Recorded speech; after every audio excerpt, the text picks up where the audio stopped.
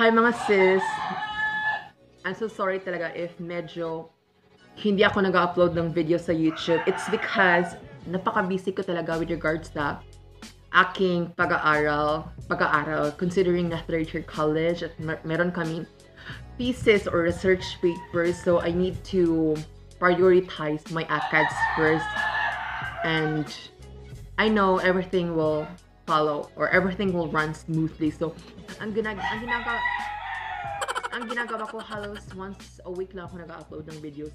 Kasi nga I'm so busy with my academic performance, or I'm so busy with my ACADS.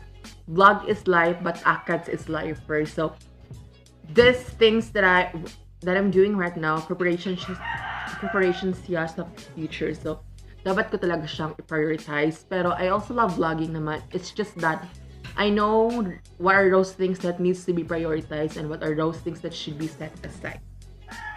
So yeah, that's it.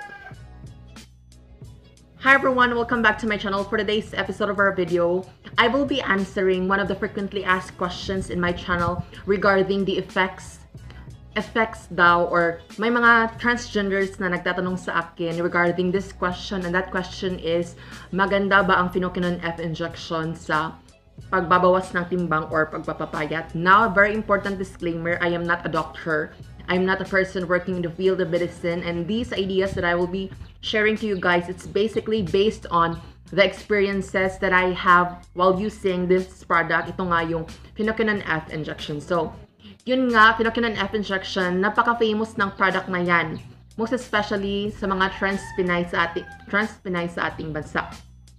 Since marami mga reasons kung bakit gumagamit sila ng Phenokinon F Injection. And in my case, I'm using Phenokinon F Injection since in my case, pakiramdam ko effective talaga siya sa akin. It's a case-to-case basis. Aside from that, I also like the fact na budget-friendly siya. For a student transgender like me who is transitioning at the same time pursuing her dreams, then Phenokinon F Injection is definitely the best fit for me. So yun nga, medyo matagal-tagal na akong gumamit ng Phenokinon F Injection, and I must say na meron ako mga good experiences, at the same time meron din ako mga bad experiences upon using Phenokinon F Injection. What I like about Phenokinon F Injection is the fact that it is an injectable hormone. Although wala talagang studies na makapag-prove na effective talaga yung mga injectable hormones compared dun sa mga oral hormones. Pero pakiramdam ko, mas nagaganda. If I were to choose, I'll go for injectable hormones, since para sa akin, napaka-easy i-administer. Kapag nilagay mo na sa iyong katawan, there's no need for you to worry or to think of taking or using it. Unlike doon sa mga oral pills na there is a possibility or tendency na makalimutan mo, since you will be taking them every day. Samantalang yung mga injectable hormones, maaari mo siyang i-inject once a week, or merong interval and interval of days sa pag-i-inject. So yun ang ilan sa mga reasons kung bakit since then I'm a fan of injectable hormones talaga.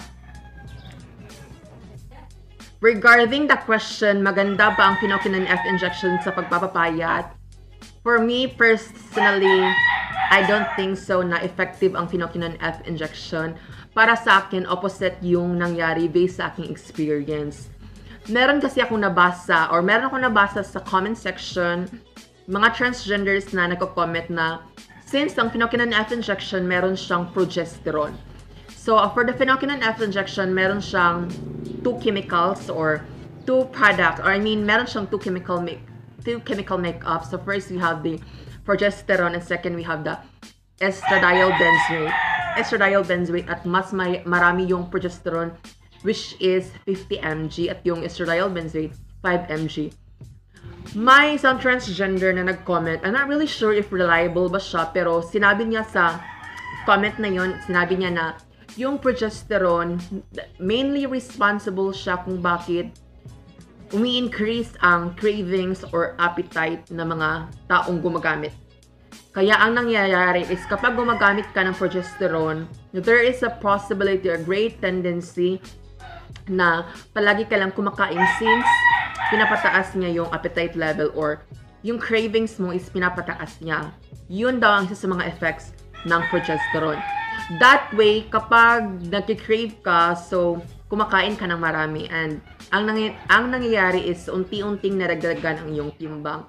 Therefore, I must say na I'm not really convinced, or I cannot really say na ang Phenokinon F Injection is effective siya sa pagbabawas ng timbang. Because of the idea na nagka-contain siya ng progesterone, at according doon sa transgender na nag-comment sa aking channel, yung progesterone daw is nakaka-trigger ng cravings or pinapa-increase ang appetite level. That way, mas kumakain ka ng marami. At hindi siya nakatulong upang makabawas sa iyong timbang. And for me, personally, ang ginagawa ko is, marami kasi mga transgenders na nagtatanong sa akin kung ano yung mga ginagawa ko, kung bakit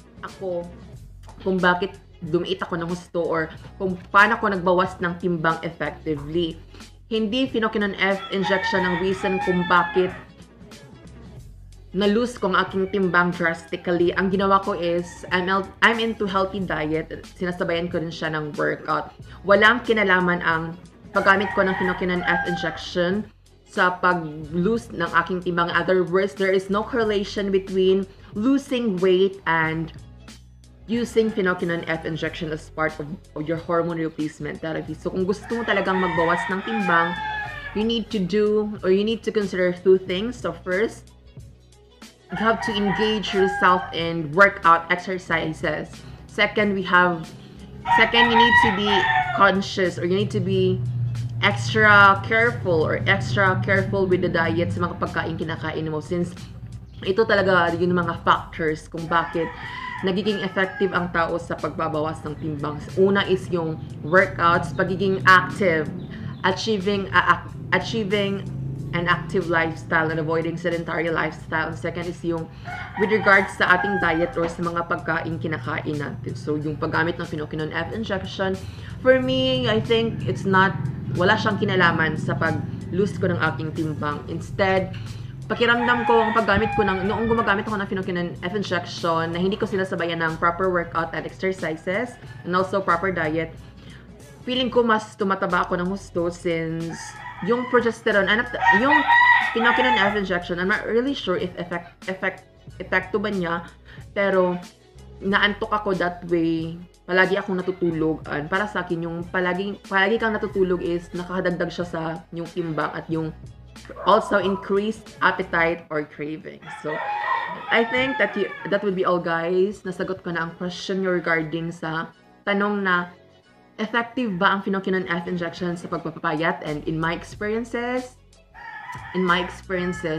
I cannot really say na effective ang Phenokinon F Injection. Again and again, kung gusto mo talaga magbawas ng timbang, you need to be mindful about sa diet, sa pagkain kinakain mo. And also, you need to engage yourself in active or in physical activities such as workout, exercises, or simply doing household chores. It will do a lot, or it will contribute para sa success ng pagbabawas mo ng timbang. So I think that would be all, guys. Thank you so much for watching. God bless us all, and see you in my next video. Bye!